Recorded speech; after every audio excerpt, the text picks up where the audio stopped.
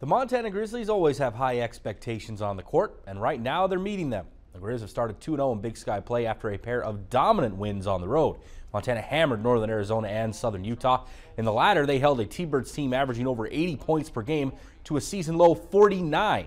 And the outstanding defense has become contagious, and forcing turnovers is leading to easier offense. Head coach Travis DeCuire and many of his veterans admit they don't remember a stretch where the Grizz have played better than what they've done over the past 5 games. Trav has been, putting in a lot of good stuff for us to work on. And like I said, guys have been executing it, and I think guys are having a lot of fun. I feel like the past couple years I've been here, it hasn't been that fun for guys to, start off the season. So I think right now it's just a lot of fun basketball being played and just everybody's just together. I think we're in a good spot. The question is how do we handle the success we had of recent?